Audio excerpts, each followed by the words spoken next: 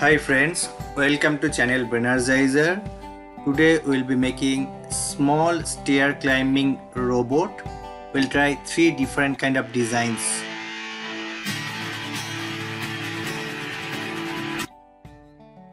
One design will be like this, where both the wheels are angled towards outwards. This is both are inward and this is both on same side. Now both the wheels will rotate anti-clockwise, and when it will move forward and touch the staircase, the front wheel will lift it up, back wheel will push it. We'll make sure the robot is long enough to stay on the staircase, and when it is climbing, we'll apply some basic geometry to measure the height. You need for this 260 rpm DC geared motor and some wood pieces. Now you glue the motor and use these scales to make the angle of the motor 60 degree. Glue the wood piece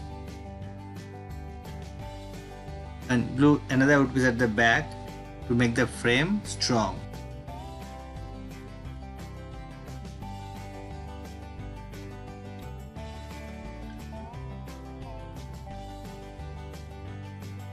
Such you have to make 2. Make the distance between shaft 16 cm.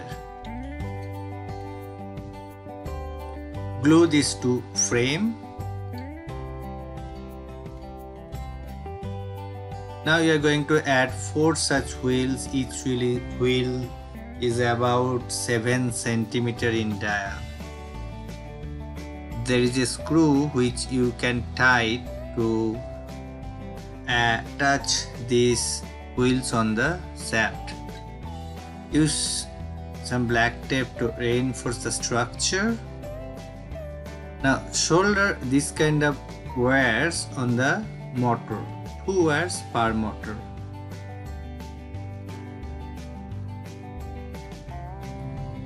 I'm going to use this kind of board where one side will connect battery, there is a switch in series and 2 pins to connect 2 motors. This kind of PCBs I have shown in some of my videos earlier, so I'm not going to explain this.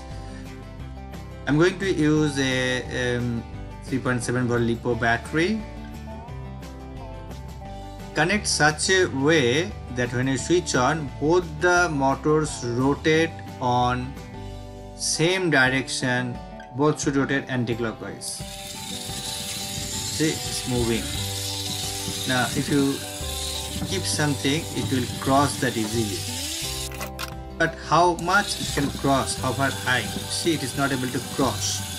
Now if I apply some force downward, some push, see, it's able to climb. That means a push increases the friction. Now I have to increase the friction, so the most important is I'm going to add some glue on the wheels. Those glue will give me a rubber type of texture on the wheel and give more and more friction between the wheel and the floor. Now if you switch on, this structure will help to climb up, but still not perfect, it's not able to climb properly. So we are going to design a second one. We'll open it and assemble again using a wood piece of bakelite at the center, and just make the second where both the wheels are inwards. Again same way, connect the battery and all the motors. Now see, this is it's able to climb, but it is not so smooth, not able to climb everywhere. If I give little push here, it's able to climb up. Now I'm going to design the third one.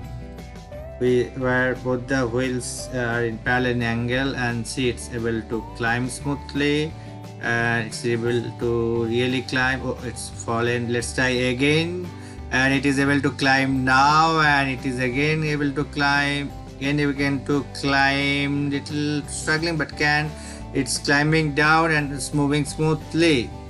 This is in the front of the door. It's able to easily climb small obstacles and going inside.